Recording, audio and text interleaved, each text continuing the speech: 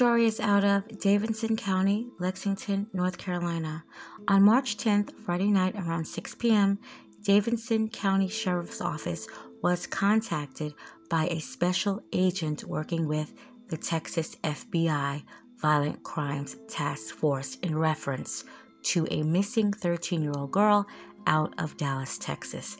She would be found 2 weeks later living in a storage shed. They're calling it an outbuilding, but I call it a storage shed.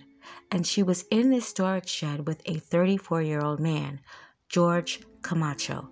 Apparently, he had been grooming her for quite some time. They met on an app called Discord, where I believe the younger children, they game on that app, and that's where they met each other. He allegedly offered to pay her to leave her home, in which she did. He actually drove from North Carolina to Texas to pick her up. Camacho's vehicle was caught on a surveillance camera outside of her residence in Dallas with the North Carolina plates, so they would be able to track him down. Now, back in North Carolina, FBI Greensboro Field Office located the vehicle and conducted a traffic stop. It was determined that the juvenile was at 10438 Linwood South Mont Road in Lexington, North Carolina.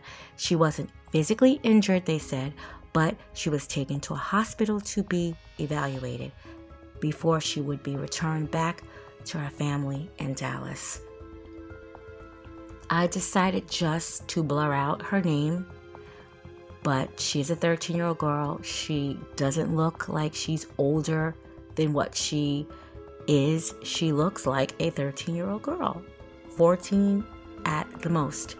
But I'm so glad that she was returned back to her home in Dallas, because this really could have ended much, much more tragically, definitely. And Camacho, he is going to be in jail for quite a long time.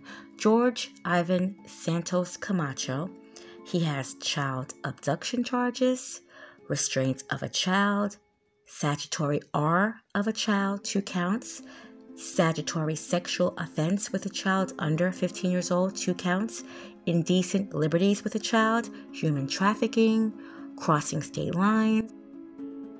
Gave him a bond of $125 million, so he will not be released.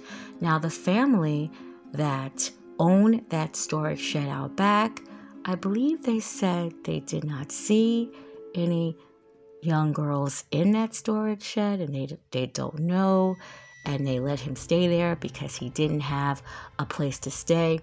Was some things that I have read about him. However, there's interviews that you could find on Facebook of even the mother of the young child talking about her missing daughter, and the landlords, I'm going to say, of this storage shed, and they're talking to about they just had no clue about what was going on in that shed. Well, there you have it.